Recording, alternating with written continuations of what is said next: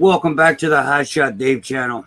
Unfortunately, today we're going to talk about me wrecking and totaling my 96 Freightliner FLD 120 that happened this morning. So, this is the result.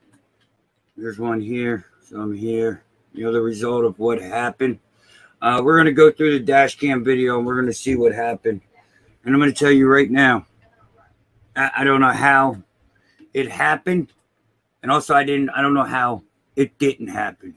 And when you see this video, you're going to know exactly what did and did not happen.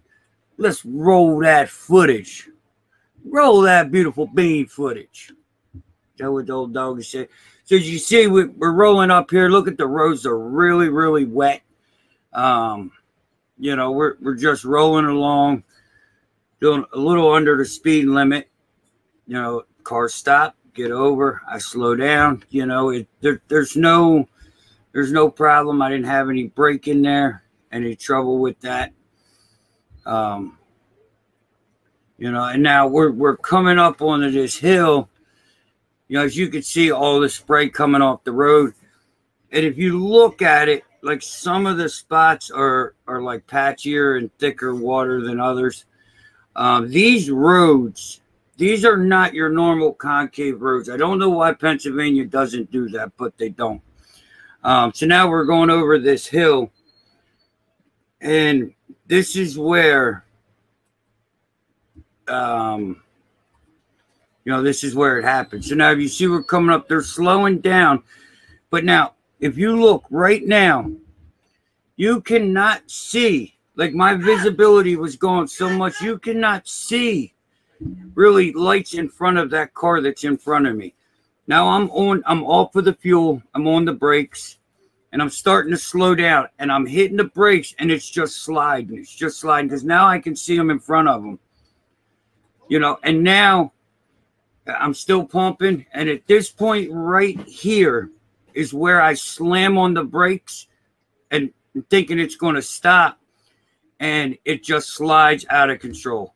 You see there's the trash truck, and now let's go back to that a minute. Let's go back 1 second. Now, if you see, there's the trash truck.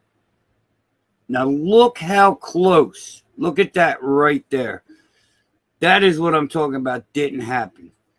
Like, I'm just so grateful that I did not hit and harm that lady. I'm sure I shook her up and she left. You know, she didn't, nobody waited and stopped in this situation.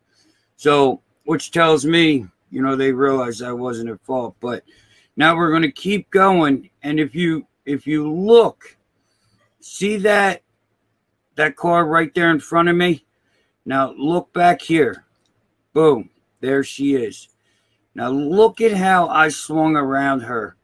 60 feet. You're going to tell me that didn't make her pucker. So with all of this, you know, that lady, as you see, she was worried about me. She gets out and she comes up to check on me. Nobody else. Like up in the red truck over there, you can see it sitting there, but after a while they take off. Like this video is going to end soon. You're not going to see me really pulling out, but I was able to pull out of the ditch. There you can see that lady running over and checking on me, you know, which I appreciate. Now I'm going to tell you this accident with this truck. I believe now. I now wholeheartedly believe in semis. I spun this truck around. I went into the ditch. It got slammed with the trailer, and all it did was jarred me back and forth. I believe if I was in a pickup truck, it would have got ugly, a lot uglier. Now, I also believe if I was loaded, I would have stopped. I think that truck would have stopped if I was loaded.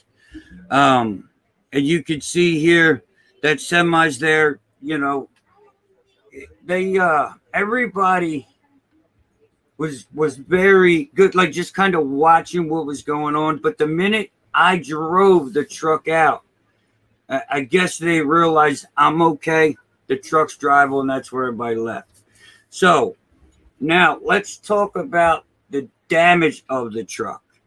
So as you can see in these pictures, the sleeper is demolished. And unfortunately, that sleeper is one piece of that cab. So which means you can't just replace it.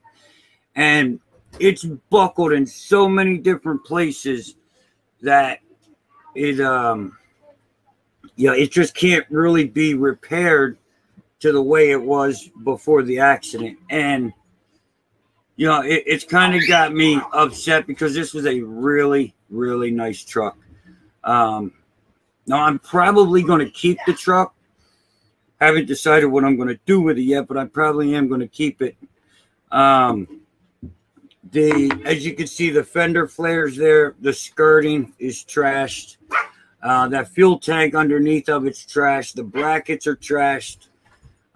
It's all cosmetic. Like I said, I drove it home, no problems. Also, the front fender, the driver's side, that's kind of, shot out a little bit there. It's not much, but it's just enough. So, more damage. And you can see the hood here, or the bumper. I believe when I went down into the ditch is where this stuff came from. I'm not 100% sure, but yeah, I believe that's where that came from. So, guys, that was what a ride, man. What a ride. Like, you could see it in the video, but I tell you what, you cannot appreciate it till you're there. And I've had a similar situation in a pickup truck, and the outcome was nothing like this. It was $9,000 in damage. The whole front suspension was bad. The whole axles were bad. Everything was bad. Essentially, this was just a spin out and a jackknife is what happened here. Obviously, if the roads weren't wet, it wouldn't have happened at all. So it's we're just going to wait and see what's going on with what the insurance says. Hopefully, they call today or tomorrow. But I don't know, guys. It's definitely going to put a spin on some things. So we'll see where it goes. I'm not sure, but I'll keep you up to date, and we'll do some follow-ups. But until then, like, share, subscribe, hit that ding dang so you get some notifications when we go live and tell you the good, bad, the ugly, and even the super ugly.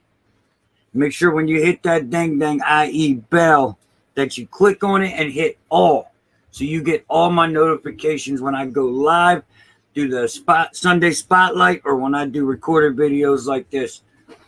And I will see you tomorrow. Peace.